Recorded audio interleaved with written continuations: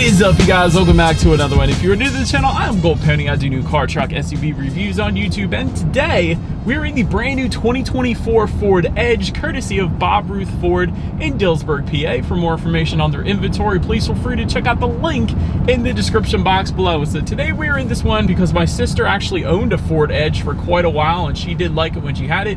All-wheel drive comes standard. You now get free navigation for 3 years. I'm talking about the factory navigation system as opposed to 1 year for the previous model year, and this very well may be the last Edge ever to exist. So having said all of that, in this video we will be testing out and going over everything about this one, from acceleration to braking, steering feel, ride quality, sound system, exhaust clip, all that fun stuff. So having said that, what do you guys say? Let's just go ahead and jump right into it, and as always, let's start with pricing. And so as you can imagine, there are several different trim levels for the 2024 Edge. First one being the SE, starting at $38,365, SEL for $39,565, ST line, which is the one we are in today, starting at $43,620, Titanium for $43,720, and lastly the ST starting at $47,205. And so you can imagine, with all of these trim levels, there are actually two different power plants available for the Edge. First one is going to belong to all trim levels but the ST. That power plant is a 2-liter twin scroll turbocharged 4-cylinder, putting out 250 horsepower at 5,500 RPM, 280 pound-feet of torque, coming in at 3,000 RPM, power being sent to all wheels through an 8-speed automatic. 0 to 60 time, approximately 6.8 seconds. And yes, we will be testing that out in a little bit here, but MPG numbers then coming in at 21 in the city, 28 on the highway, taking regular unleaded fuel. But so then there is that other engine configuration, that one belonging to the ST trim level. That one is powered by a 2.7-liter twin turbocharged V6, putting out 335 horsepower at 5,500 RPM, 380 pound-feet of torque, coming in at right around 3,200 RPM, power sent to all 4 wheels yet again, but this time through a 7-speed automatic with paddle shifters. 0 to 60 time for this one, 6.1 seconds, with MPG numbers at 19 in the city, 25 on the highway, taking premium unleaded fuel. So before we do any kind of fun acceleration test in our Edge, I do want to mention to you guys the drive modes. There's actually an S button located just in the middle of that circular dial, which by the way is how you put it in drive and reverse and park and all that stuff. But the S button is actually kind of a sport button, and that's going to adjust the gauge cluster slightly, throttle response, shift points, and actually the engine sound to a certain degree as well. So having gotten all of that out of the way now, what do you guys say? Let's go ahead and find a straightaway. Let's press that S button and let's see how quickly we can get our new 2024 Ford Edge here up to speed. All right, in 3, 2, 1, go. There it is. It's loud. It does, I can hear the engine sound. That is funny. I take it out, it goes away. That is crazy. So acceleration was plenty fine. So it's nothing crazy, but it's definitely not slow either. So you're not gonna have any issues there, but you can hear the engine sound being pumped into the cabin when you press that S button. So that was kind of cool. Anyways, to go along with that acceleration, as always, braking is equally important. So in terms of braking, of course, you will find 4-wheel ventilated disc brakes. They do come standard, of course. As far as braking feel goes, let's go ahead and hit the brakes. It's kind of spongy or squishy, I guess you could say. And that could be because I'm coming off driving a supercar, but yeah, it's a little bit of a squishy braking feel, believe it or not. I wouldn't have minded if they firmed up the braking feel a little bit. I think that would have felt a little more natural in this thing, but overall, it'll get the job done. I don't expect the Ford Edge to have anything crazy in terms of braking, but it does feel a little bit squishy to me. I'm just saying. But anyways, then touching on suspension and handling. Up front, you're going to get an independent strut type front suspension. In the back, independent multi-link rear suspension. I will say the steering sensitivity is also adjusted for the ST trim level only. So you're going to find a little heavier of a steering feel if you were to go with that ST trim level. So did want to emphasize that. Speaking of, as far as steering feel goes, it's actually fine. It does lean a little bit more on the heavier side of things, but it's nothing crazy. This is an SUV after all, but it's not a loose steering feel like you traditionally find in most SUVs. So it is weighted a little bit more on the heavier side of things, which I personally appreciate. As far as ride quality goes, it's probably one of the first things I noticed when I got in this one. Ride quality is actually pretty darn good in my opinion. I've driven, you know, several hundred SUVs at this point. So actually we're coming up on some railroad tracks right here. Let's go ahead and yeah, it's fine. Absolutely no issues there. You shouldn't have any issues. But then touching on cabin noise, that's perfectly fine as well. Actually, to my surprise, this is pretty darn serene cabin, even driving over these pretty gravelly kind of roads that we got here right now. I don't even know what these roads are, but there is an acoustic limited front windshield though that does come standard on all trim levels across the board, so that is going to definitely assist with a more serene cabin in the Edge without a doubt. And you can tell that difference there. But the touching of visibility, I can see perfectly fine out the back. Typically in SUVs, you don't have any issues there either. And if you want rain sensing windshield wipers, go with the titanium or the ST trim levels. That essentially means whenever the Edge detects any kind of mist or rainfall, it's going to automatically turn on those windshield wipers for you. But that pretty much rounds out the performance segment of this review, you guys. Let's now go ahead and take a look at the exterior of our brand new 2024 Ford Edge. All right, and so here she is, you guys, the new 2024 Ford Edge, finished in Atlas Blue, in case you were curious of the exact exterior color name we had on this one. But as always, let's go ahead and start with where this one is made. Taking a look at the VIN, first character is the number 2, indicating that the Ford Edge is built and assembled in Canada. Go figure. Anyways, let's go ahead and start up front. That front grille, of course, is going to differ depending upon the trim level that you go with. Kind of have a silver diamond design for the SE and SEL trims, black mesh design for the ST line like we have today, and the ST as well, and then kind of a thicker silver design then for the titanium, which is kind of like the luxury trim level, I guess you could say. But added chrome accents towards the bottom for the SEL trim level and up. You're going to find the LED headlights. That does come standard on all trim levels across the board. You also get the automatic feature, of course, along with automatic high beams. So when you have your high beams on at night and it senses a vehicle coming in the opposite direction, it's going to automatically dim them back to low beams. Then when that vehicle is gone, it's going to automatically then bounce it back up to high beams for you there. And I did want to mention an optional feature here, adaptive LED headlights, that is available. That essentially means when you're going around a bend at night, the headlights are going to swivel dependent upon the angle of your steering. Better help illuminating what is around the bends. You're less likely to hit a deer or a possum or a cyclist or whatever the case. So that is available. So I did want to mention that. And also LED fog lights coming on the ST line trim level and up. You guys can see them in the bottom corners. But that pretty much rounds out the front end. It looks pretty much the same as last year for the most part. But now, let's go ahead and make our way to the side of this one. All right, so now since we are around to the side of the Edge, black window surrounds coming with the SE, ST line, and ST. Then chrome window surrounds for the SEL and titanium trim levels. Rear privacy glass does come standard across the board. I like that. Body color power adjustable side mirrors for the SEL trim level and up. And then black side mirrors for the SE and heated side mirrors for the SEL trim level and up yet again. Then take a look down at the wheel setup. 18-inch silver aluminum alloys for the SE, 18-inch silver double 5-spoke alloys for the SEL, so yes, they get their own design there. 20-inch gloss black alloys for the ST line, this is what you guys are looking at. 19-inch aluminum alloys for the titanium, and specific 20-inch machine finish aluminum alloys then for the ST trim level. So essentially every single trim level gets their own particular wheel setup. But I did want to also mention though, we do have some ST line badging found on the front fenders there. I think that looks pretty darn good as well. But anyways, that pretty much rounds out the side profile of this one. Let's now go ahead and make our way to the back. All right, so now since we are around to the back of the Ford Edge, all the way to the top, you will find a matte black shark fin antenna. Just below that, rear spoiler with an integrated brake light. Just below that, rear window wiper. LED taillights do come standard on every single trim level across the board for added illumination at night.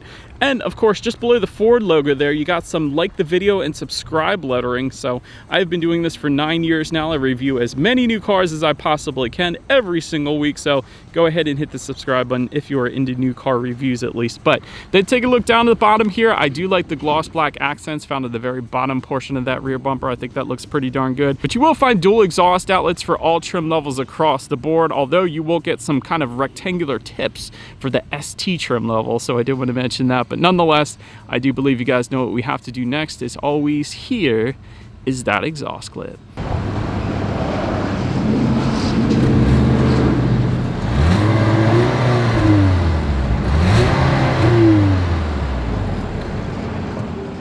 Alright, so now since we are around to the back of the Edge, when it comes to opening that rear lift gate, it is a power lift gate for the ST line trim level and up. So that was pretty darn convenient. There is a button on the key fob, there's a button on the lift gate itself, and also a button by the driver's left knee then as well. But once opened up, cargo capacity comes in at 39.2 cubic feet. If that was not enough space, there is a 60-40 split, meaning the rear seats do fold down, bumping that up to 73.4 cubic feet. It's actually a decent amount there. LED cargo lighting is available. There is a cargo management system, meaning just underneath of that cargo floor, you actually have a decent amount of in-floor storage. But we do have an optional spare tire as well, so that's going to eat up a little bit of the storage if you go with that option. But I do like it back there because, you know, spare tire is a lot easier than a fix-a-flat kit, in my personal opinion at least. But But anyways, there are some grocery bag hooks back there as well on both sides of the cargo area. But then making our way up to the rear legroom, that is going to come in at 40.6 inches. That's impressive. For reference, I'm even 6 feet tall. This is how much space I have back there. Typically what I like to say in my reviews is anything over 40 inches is luxury side of things, like a Mercedes S-Class kind of thing or something like that. But anyways, rear center armrest with cup holders does come standard for every single trim level across the board. You got some rear ventilation back there as well, along with charging ports, and in our ST line, we get the 110 volt power outlet, which is pretty darn cool as well. So if you're a guy, charge up your drill. If you're a girl, charge up your hair straightener, I guess. I don't know, but it's available for you. But then make your way up to the front seats, manually adjustable cloth seats for the SE, power adjustable active X seating for the SEL, ST line, and titanium, leather suede combo for the ST, heated front seats for the SEL trim level and up, and then ventilated front seats are going to be optional, but it doesn't come standard. But overall, seating was actually decently comfortable. Power lumbar was pretty darn adjustable, and I do like the leather suede combination in this particular ST line, just like the ST has. So yeah, seating was plenty fine for me. But now let's go ahead and take a look at the steering wheel. This is pretty cool, actually. Tilt and telescoping, of course. It is leather wrapped for the SEL trim level and up, and I like the red contrast stitching. It is also heated then for the titanium, and I will say the 10 and 2 grips are on the thicker side of things, which I personally prefer. But now let's go ahead and make our way to the startup, and let me start by showing you guys the key here. You got your Ford logo on the one side. When you flip it over, lock, unlock, the button to pop the rear liftgate there, and the ×2 button is a remote start, which by the way comes standard on the ST line trim level and up, but ultimately it is all keyless entry with a push button start for all trim levels. So I'm just going to put my foot on the brake here and press that engine start button located kind of just by the driver's right knee. And so once started up, when it comes to the gauge cluster, you're going to have kind of two small digital screens on both the left and the right hand side, and then you got your analog speedometer front and center. And so you can of course control what is on those digital screens by using the steering wheel mounted controls found on the left and right hand side of the steering wheel. That totally makes sense. I like that, but gives you things like how many miles you have left until you hit empty. There's a tachometer up there, of course. There's your tire pressure information. You could choose to display a digital speedometer up there as well if you wanted to. And like I said, when you put it in that sport driving mode, it's going to display that tachometer on the left digital screen. So that is pretty cool. But anyways, let's still go ahead and make our way to overall interior quality. You're going to find a panoramic roof, which is optional, by the way, on the SEL trim level and up. It's optional for all trims. It goes for $1,595 to be exact, and we do have it, so that's pretty cool. Overhead sunglass holder does come standard for all trim levels across the board. I like that. Universal garage door opener for the ST line trim level and up, and that is actually located on the driver's side vanity mirror, in case you were curious where that is at. Wireless phone charger for the ST line trim level and up as well. That's located just in front of the shifter. Dual zone climate control coming standard for all trim levels across the board. I do like that. Got a little bit of rubberized storage found kind of just above the infotainment screen here. I like the red contrast stitching found on the doors. That is pretty darn cool as well. Ties in together with the seats and the steering wheel. Again, just in front of the shifter here, I guess you can call it a shifter. It's a circular dial, but you got a couple charging ports, a wireless phone charger. To the right of the shifter, you have dual cup holders, electromechanical parking brake, and within the center armrest, there is a ton of storage. I feel like it's a cave that just goes on for infinity down there. That is the deepest center storage within a center armrest I think I have ever seen. I didn't expect to see that in the edge. It's been a while since I reviewed this thing, so that is pretty darn cool. But anyways, let's now go ahead and check out the infotainment screen here. 12-inch color touchscreen display, actually comes standard for all trim levels across the board. And yes, it's kind of a vertical tablet style screen, I guess you could call it. Bluetooth and audio streaming coming standard. Android Auto, Apple CarPlay, factory navigation system for the SEL trim level and up. And again, now with 3 years of free navigation updates. So previously it was for 1 year for the 2023 model year. Of course, you can check out your radio information up there as well. So when it comes to the sound systems, you're going to find 6 speakers for the SE, SEL, and ST line trims, and then a 12-speaker Bang & Olufsen sound system for the titanium and ST trims. So we do have the 6-speaker sound system with us here today. So what do you guys say? Let's go ahead and turn on the radio, see what we got playing today, and let's test out the clarity of this one.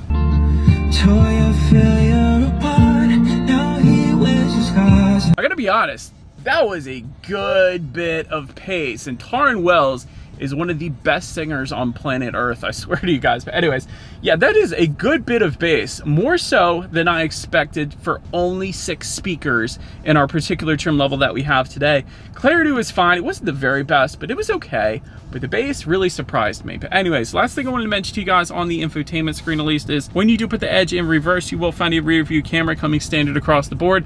Not the highest quality out there, but it'll get the job done, which is always is going to lead us into safety. And so IIHS top safety pick only if you go with those optional headlights that I mentioned when we were going over the exterior. And that's why I wanted to mention them, because this is not an IIHS top safety pick unless you go with the adaptive front lighting system. So I'll put it that way. Front side curtain airbags do come standard. Driver and passenger knee airbags as well. In the back, you're going to have latch, aka lower anchors and tethers for children for the rear car seats, rear child door locks, tire pressure monitoring system, but then also coming standard on the Edge, a blind spot monitoring system with rear cross traffic alert, lane keep assist, post collision braking, pre-collision assist with automatic emergency braking then as well. And then there is some optional safety that's going to be adaptive cruise control and evasive steering assist then as well. So overall, when it comes to my final thoughts of the Edge, this very well may be the final Edge. Of course, I feel like manufacturers don't always stick to that, but Ford has announced that this is going to be the final Edge, but like I said, that isn't always the case. Sometimes they bring it back, so who knows? But if you wanted one, now is your chance. Plenty of rear legroom as well. That kind of surprised me. Typically with SUVs, you don't usually find as much rear legroom that is in the Edge, so I do like that. As far as room for improvement goes, I think the driving dynamics are just kind of meh. Like regarding really everything from the braking to the acceleration to the steering feel, it's just all kind of it feels like a regular SUV. I'll just put it that way. And the other thing is, it's a very high base price for the Edge when you compare it to the competition. So if you're looking for this size of an SUV, there are a lot of other competitors that will offer a lower starting price point, like substantially, thousands less. So that's kind of interesting as well. But anyways, let me know what you guys think of the Edge in the comment section below. And that is about it for this one, you guys. Thank you so much for watching. Feel free to follow me on social media at the bottom of the screen. If you wanted to see what's coming next on the channel before it gets to YouTube, be sure to hit the subscribe and the bell notification button if you're into new car reviews, because that is what we do here on this channel. After all, I know I'm running low on fuel. I got it, Edge. I forget where I was at, but do appreciate you guys watching more than you know, and I will see you guys all in the next video. Stay gold.